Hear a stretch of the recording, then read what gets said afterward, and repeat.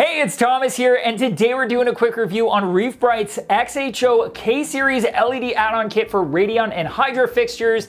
And yes, I'm gonna show you the par chart so you can see exactly how they perform with both a Radion and a Hydra. If you're looking for an easy plug-and-play solution for adding an additional blanket of evenly spread diffused fill light to your Radion or Hydra fixtures, improving their overall spread and ability to wrap corals in light from all angles that fits perfectly with your light's existing mounting hardware, requires no bulb changes, and increases both par and color pop, then Reefbrite's XHO K-Series is what you've been looking for. Pretty slick. One thing that can be hard to account for during the early stages of a reef tank is how coral growth is going to affect lighting in the aquarium. As corals mature into larger colonies, shading often occurs, especially between the branches of Acropora, Montipora, and other SPS, which can cause poor coloration or even tissue loss in those shaded areas. There are a number of options to add fill light to prevent this type of shading, like using multiple smaller LED fixtures instead of fewer larger fixtures, or upgrading your current lighting solution with a T5 hybrid fixture. While both of those solutions work well, buying multiple new LED fixtures can add up quite quickly, and T5 hybrid solutions require bulb changes, tend to be bulkier and heavier, meaning your existing LED's tank mount likely won't be able to support the weight.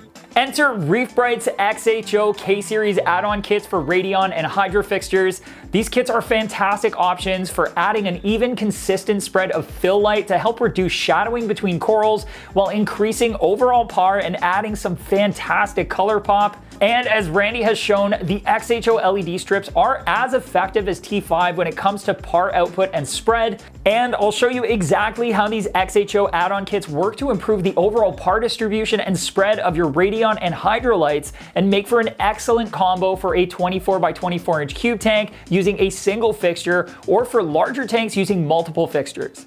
In the box, you'll find the two Reefbrite strips, the brackets and mounting hardware, the power supply, power cable, and splitter cable. The XHO add-on kits include everything you need to attach them to your existing Radion XR15, Hydra 26 or 32, or Radion XR30 and Hydra 52 or 64. First, remove the light from the mounting arm. Next, place the XHO brackets over top of the light. Then attach the XHO light strips to their brackets using the screws in the ends of the fixtures. Lastly, attach the light back to the mounting arm using the included XHO screws with the XHO brackets sandwiched between the light and the mounting arm. The XR30 Hydra 64 add-on kit that I've got here uses two of Reefbrite's XHO actinic blue fixtures with a total of 32 3-watt LEDs, while the XR15 and Hydra 32 kits use a total of 16 3-watt LEDs. All of the LEDs share the same wide blue spectrum with coverage between 430 and 500 nanometers, which is great not only for coral growth, but also for color pop. And they also share a single reflector that blends and disperses the light evenly, creating a diffused blanket of light. Each strip can also be tilted or pivoted to direct the light where your corals need it most. So if you have a particularly shady spot in your tank, you can address it directly by adjusting the position of the XHOs. You can also add intensity control to the XHOs with a simple and affordable inline dimmer with 6 intensity settings, or a Bluetooth adapter for advanced wireless control through the Reefbrite app.